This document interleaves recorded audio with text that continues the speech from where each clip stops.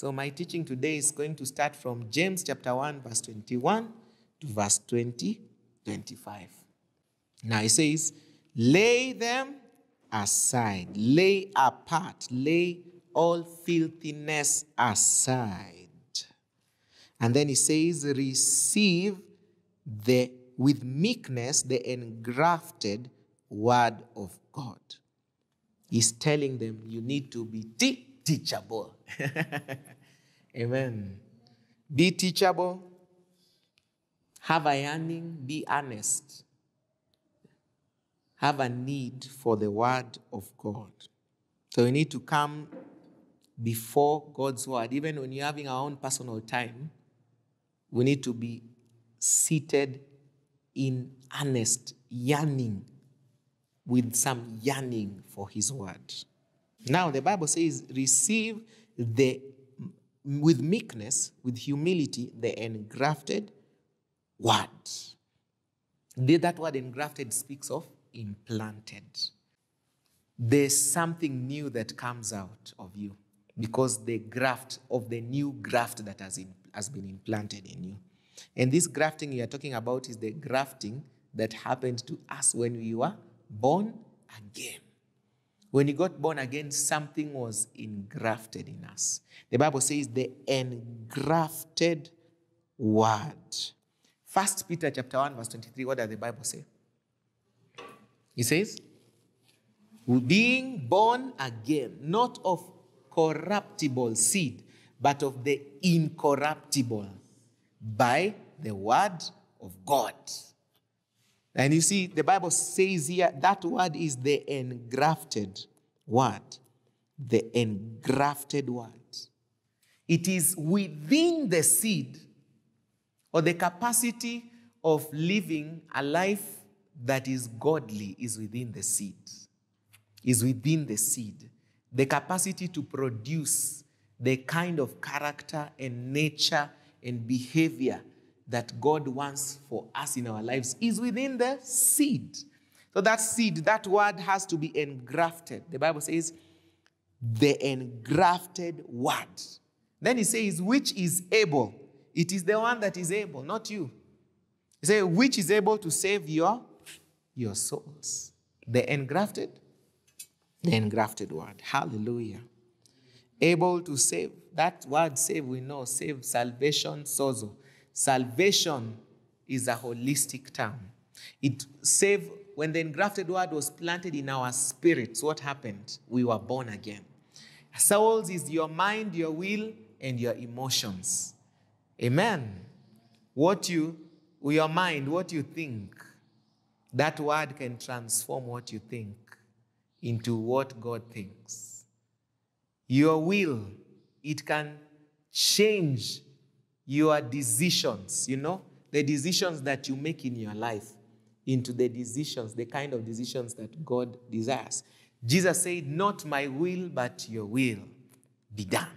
So by the word of God, you'll be able to say, God, may your will be done. Amen. And your emotions, because emotions follow what you decide. So when you decide A, B, C, D, your emotions are going to follow. Verse 22, be ye doers of the word, hallelujah, and not hearers only. Be doers of the word and not hearers only. So there are two kinds of groups. There are two groups of people here that you're going to see. There's a group that hears and does not. And then there's another group that hears and does. Do you remember when I was teaching about the parable about the foundation? The man who built on the sand and the one who built on the rock. The one who built on sand was a hearer and not a doer. Amen. And the other one who built on the rock was a hearer and a doer. Amen. The Bible records that the man who built on the rock dug until he reached the rock, and that is when he built. Amen.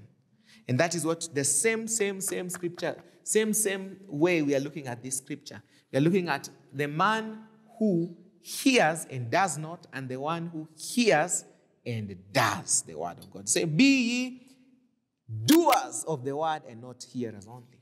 James was looking at the church and he was saying, guys, why is the word being preached? And being preached with a lot of fire. Amen. But there is no change in transformation in the lives of people. If it was being preached, then the word was being heard.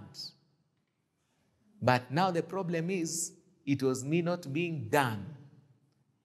Amen. There was no obedience to the word. Because when there is obedience to the word, there's going to be transformation.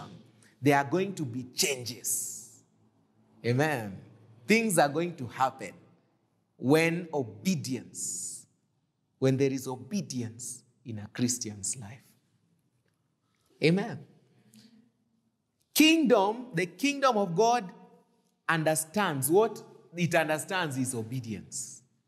If you are willing and obedient, you shall eat the good of the land. Tuendelee. Now the Bible says, if any be a hearer of the word and not a doer, starts with the one who hears and does not do, is like unto a man beholding his natural face in a glass mirror.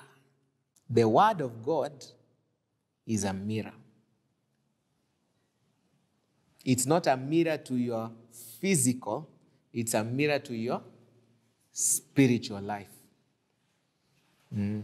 Your spiritual life, if you want to know how your spiritual life looks like, you can only see in the word of God. You see, when you look at your physical, your outer picture in the mirror, then you can do something about it. You can control your outer appearance. You know? And it's the same way. When you take a look at your spiritual life within you with the mirror of the word of God, that's when changes can begin to happen. You know, you might think that you're okay, uko tu sawa. You know, you are good. As long as you are not checking yourself with the mirror of God's word. When you look at the mirror of God's word, you are able to see yourself for who you really are. You will be able to tell whether you are a very proud person or you are very humble. You will know. You know, outwardly, even when people look at you, they may not know because it is very easy to pretend. But before God's word, you cannot pretend. The mirror of God's word will reflect your own soul. You want to know whether you are a spiritual dwarf, a spiritual teenager, a spiritually mature person. Mirror ni gani? The word of God. The word of God is a mirror. The Bible says the perfect law of liberty. Later on, you'll see that statement here in verse 25. It says, but whosoever looketh into the perfect law of liberty, because the word of God is perfect. You look at the standard. It's the standard of perfection for spirituality. When you look at the word of God, it's the standard. You know? Amen. It's not a human being. It's not Kolek. It's not any pope or a cardinal or priest or pastor or apostle or nani mwingine. Those names, big names. No. It is the word of God. Amen. Our standard is God's word. Our standards for living is the word of God. It tells me to see who I am compared to who God is. Because we want to be like him. He is our standard. He is revealed in the word of God. He is revealed in the scriptures. And we want to be like him. So how do we get to be like him? When you look at the word of God. Don't compare yourself to me. Don't compare yourself to any other person. Begin to compare yourself with the word of God. The standard is the word of God. It is our template. Hallelujah. Amen. It will reflect your spiritual condition. And then it says, deceiving yourselves. If any man be a hearer of the word and not a doer, he is like unto a man beholding his natural face in a glass. That's a mirror.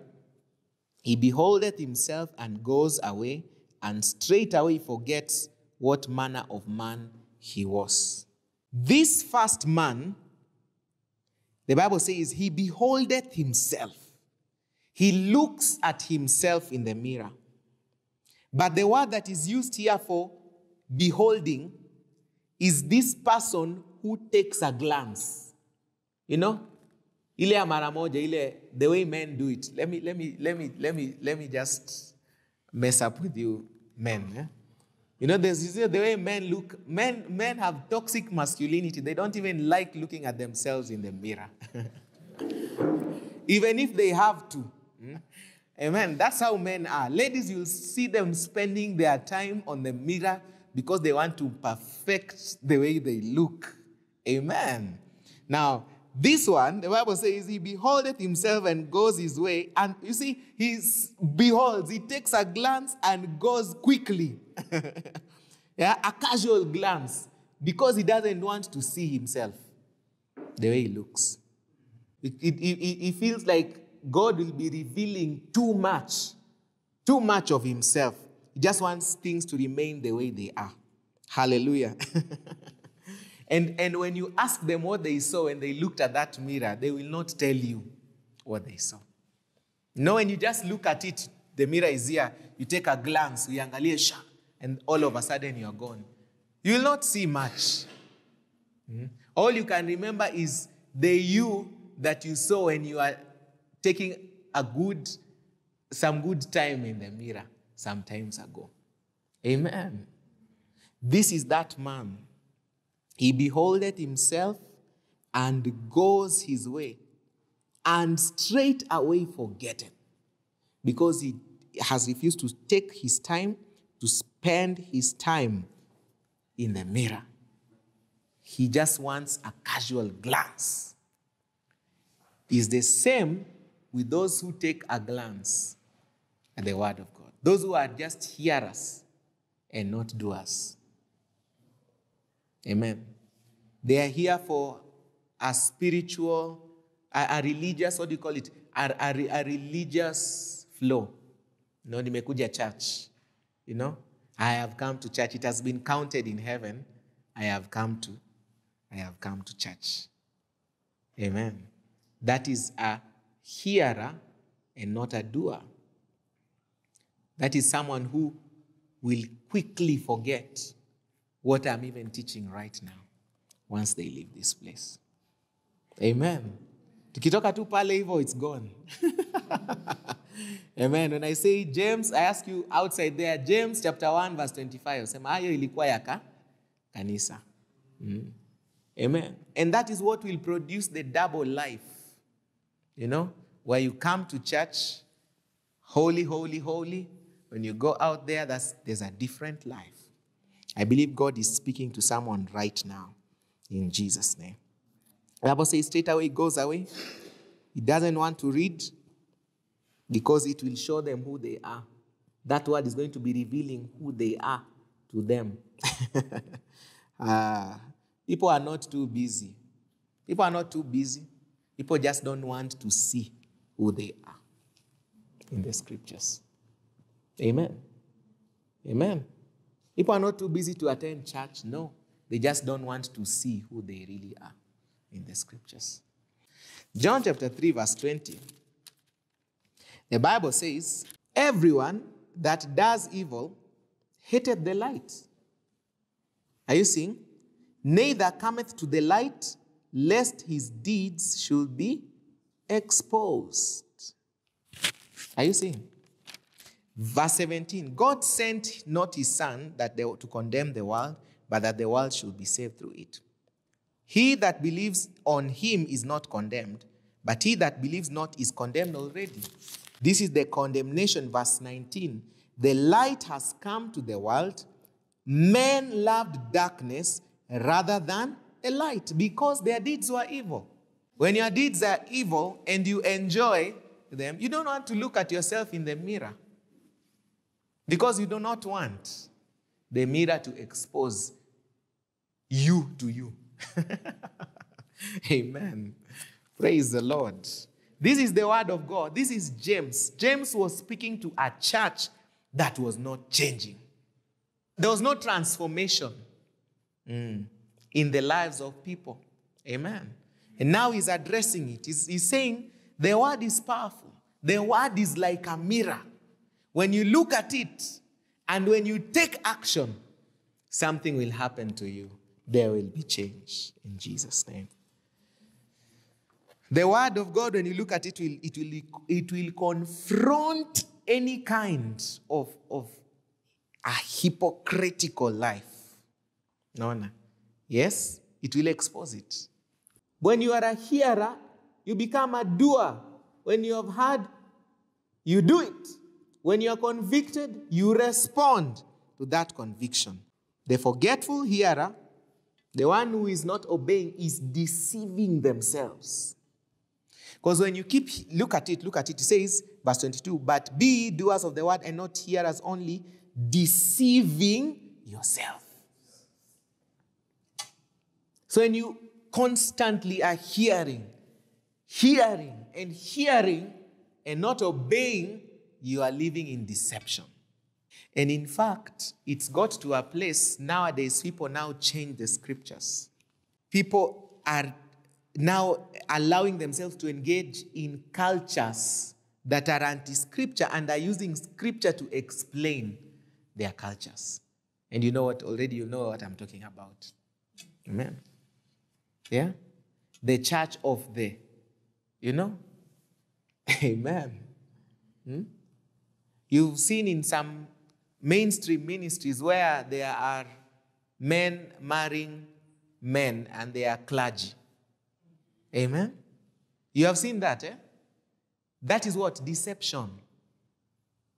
Because someone refused to hear and do.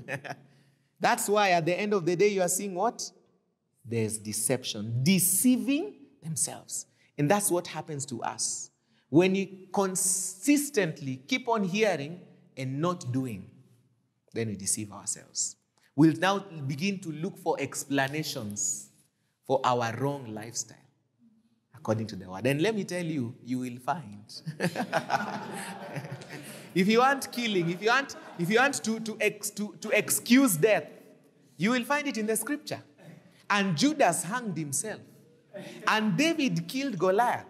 You want to excuse alcoholism? It's in the scripture. Jesus turned water into wine.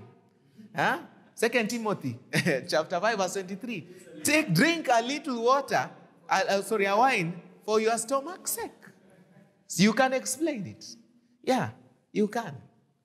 Amen. Deception. Amen. Let's continue. The Bible says, but whosoever looketh, verse 25, into the perfect law of liberty and continues therein. Now this is the doer, the one who obeys the scripture. Hallelujah. He, being not a forgetful hearer, but a doer of the work, this man, the Bible says, shall be blessed in his deed. There is a blessing in obedience. It's just that people have not yet got to that point of obeying and seeing the blessing, and then causing them to remain in being obedient. He who looks, now this looking here is not like the one who was taking a glance because of issues, in their lives. The looking here is taking your time. This one who is taking time to study the word of God. Gazing, looking intently at that word. Someone who, it was scrutiny. Taking his time to scrutinize the word of God. Hallelujah. Thinking about it. The Bible talks about, in Psalms chapter 1, meditating on the word day and night. He shall be like a tree that is planted by the rivers. Joshua chapter 1 verse 8. This book of the law shall not depart out of your mouth, but you shall meditate day and night. The way David was speaking. Look at him when he talks about the word of God. He says, so pure, so righteous. It's a perfect law, the word of God. Hallelujah. Amen. This is someone who is looking for the details. And when you take your time and you begin to look at the mirror, the Bible says, whosoever looketh into the perfect law of liberty and continues therein. Continuing there is doing. The Bible says, and does the work. And does. The Bible says, he continues therein. He is a doer. He's not just a hearer, but he is a doer. Hallelujah. This mirror, when you look at it, you'll see a reflection of you. You'll see yourself. You see the corruption or the things that need to change in your life. And their needs, that should prompt something in you. It should prompt a transformation, need for transformation, a need for change, a need for reformation in your life. Amen. So whenever you look at the scriptures, whenever you look at the mirror of the word of God, something should be prompted in you. Some action should be prompted inside you. But when you see a reflection of yourself in the mirror, and then you take action, amen? You take action. For example, now the tithing, you've seen, I am not a tither. Take action, become a tither. The Bible says, the blessing that this man shall be blessed in his deed. There shall be a blessing in your deed. You hearing the word is not just to hear and say, that was a powerful word. But you see what the scripture is telling us? The end should not be that was a powerful word. The end should be that it is a message that is prompting an action in my life. When God speaks, something must change. Something must happen. Amen.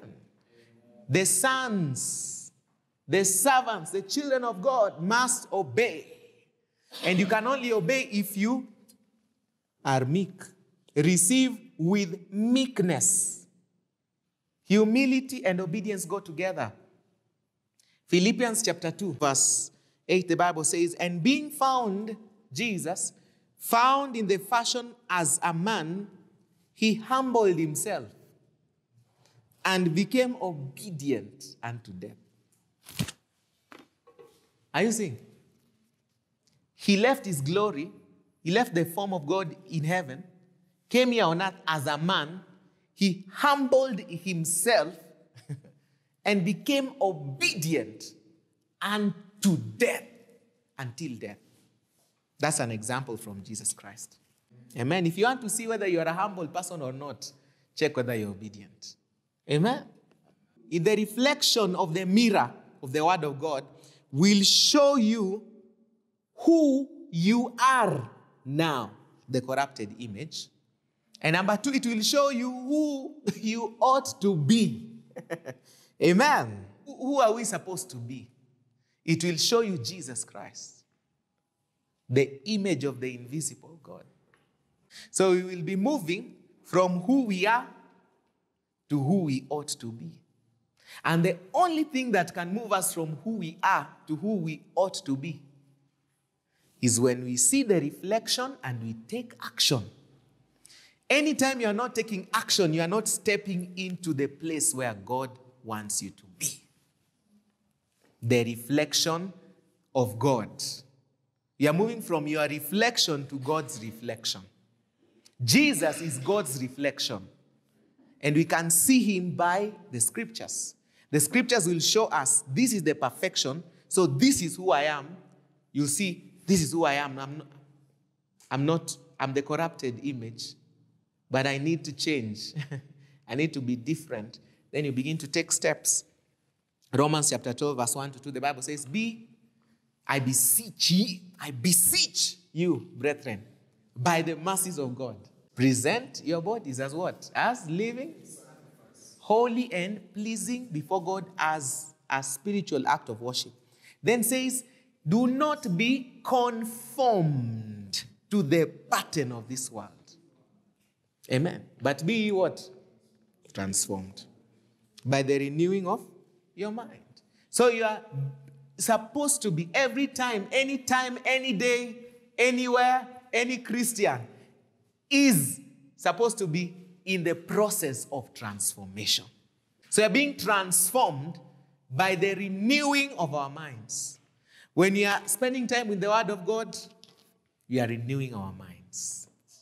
Romans chapter 8, verse 29.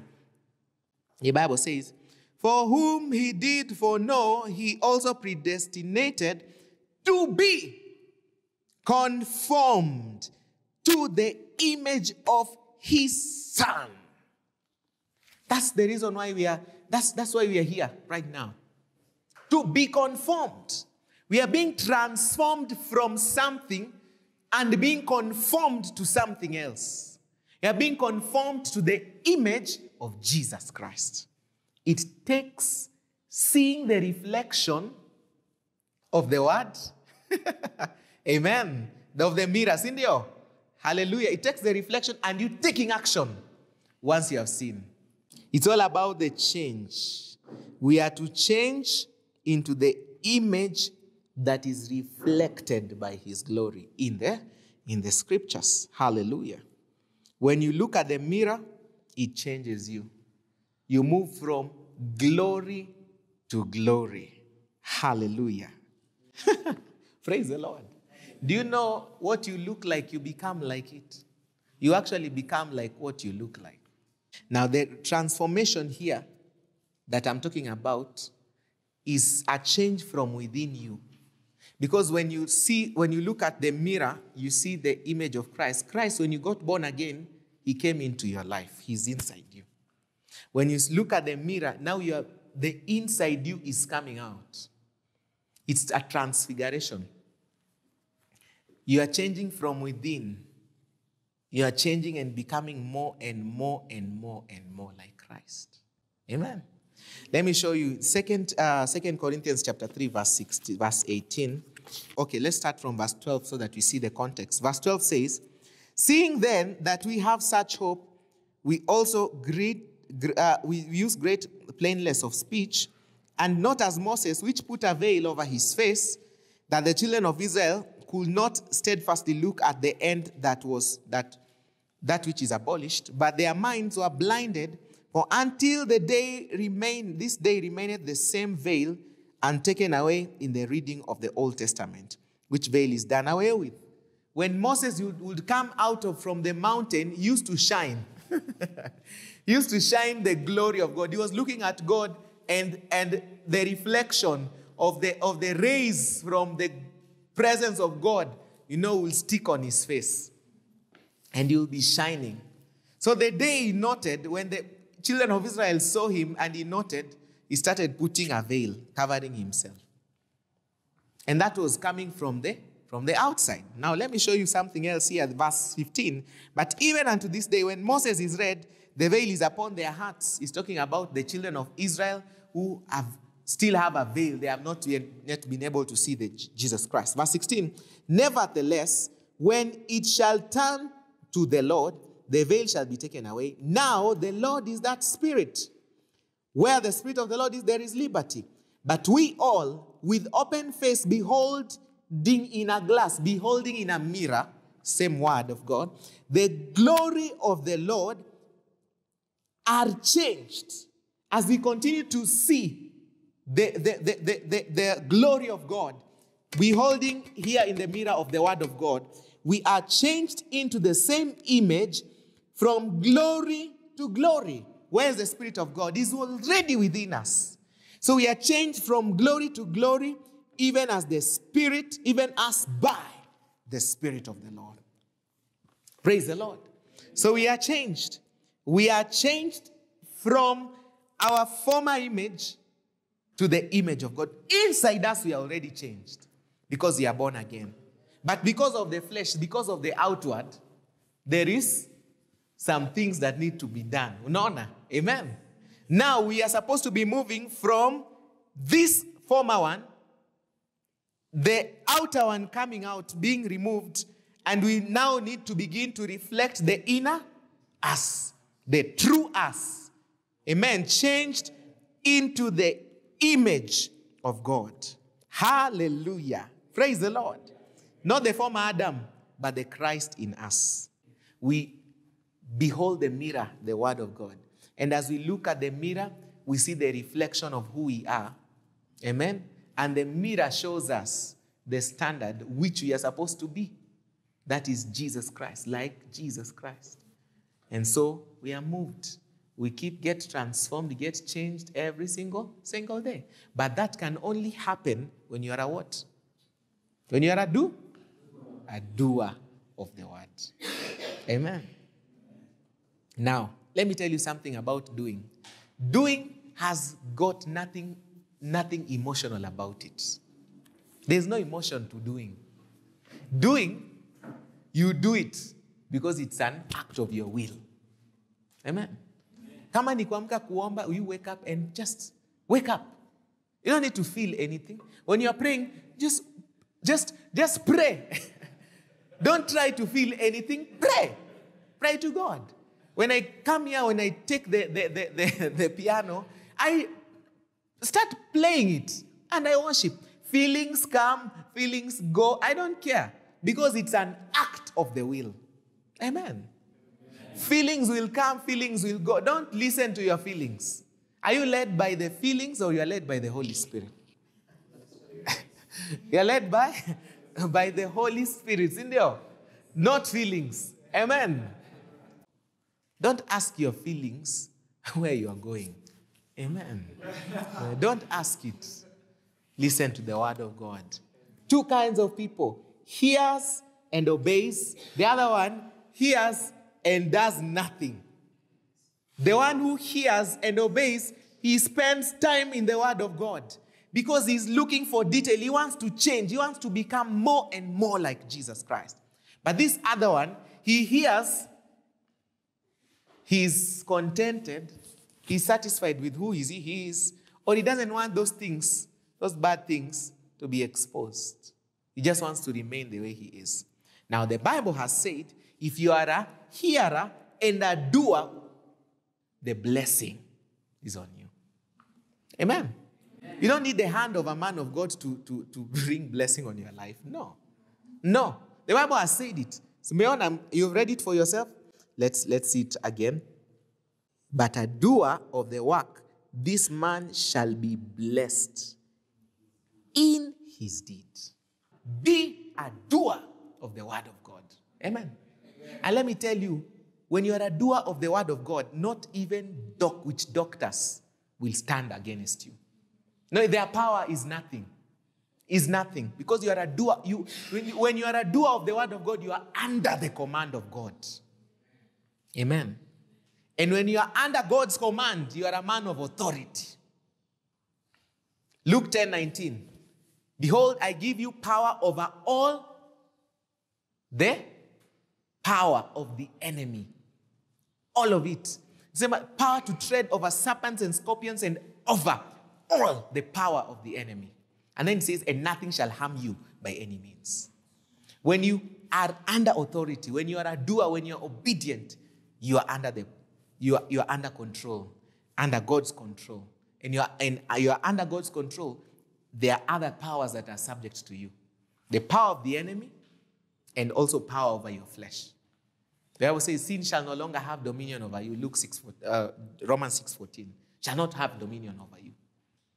So get under God's authority. Get under God's command. Be a doer of God's word. Amen.